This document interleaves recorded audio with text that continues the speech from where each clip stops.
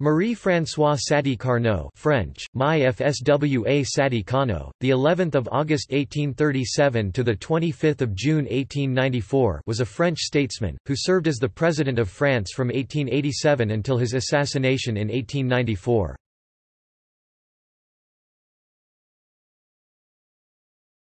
Topic: Early life. Marie was the son of the statesman Hippolyte Carnot and was born in Limoges, Haute-Vienne. His third given name Sadi was in honor of his uncle Nicolas Léonard Sadi Carnot, a pioneer in the study of thermodynamics. Like his uncle, Marie too came to be known as Sadi Carnot, both named after the famed Persian poet Sadi of Shiraz. He was educated as a civil engineer, and was a highly distinguished student at both the École Polytechnique and the École des Ponts et Chaussées.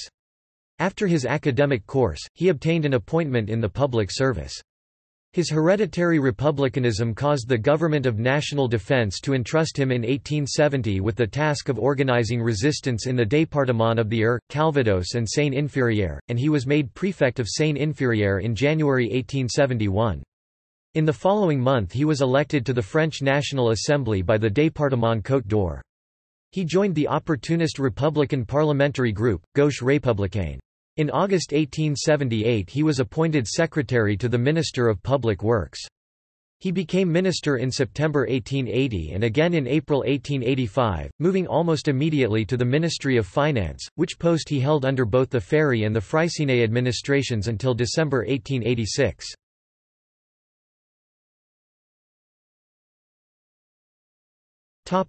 Presidency. When the Daniel Wilson scandals occasioned the downfall of Jules Grévy in December 1887, Carnot's reputation for integrity made him a candidate for the presidency, and he obtained the support of Georges Clemenceau and many others, so that he was elected by 616 votes out of 827.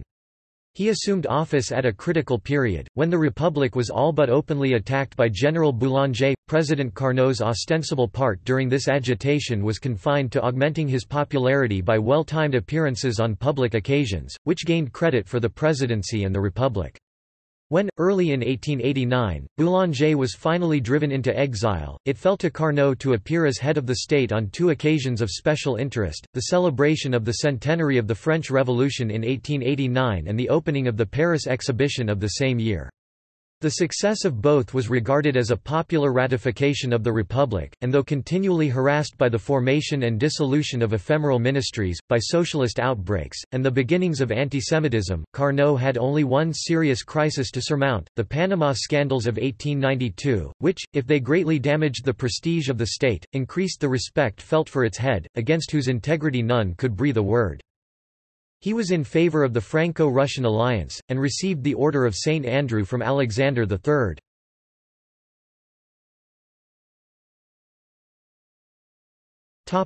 Death. Carnot was reaching the zenith of his popularity, when, on 24 June 1894, after delivering a speech at a public banquet in Lyon in which he appeared to imply that he would not seek re-election, he was stabbed by an Italian anarchist named Sante Geronimo Caserio. Carnot died shortly after midnight on 25 June.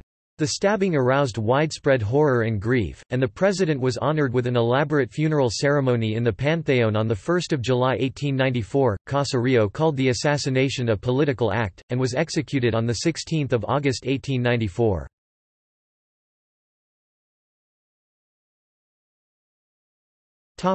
Gallery.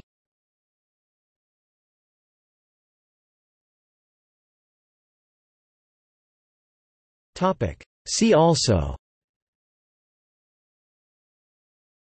Politics of France, André César Vermeer, sculptor of statue in Saint-Chamond.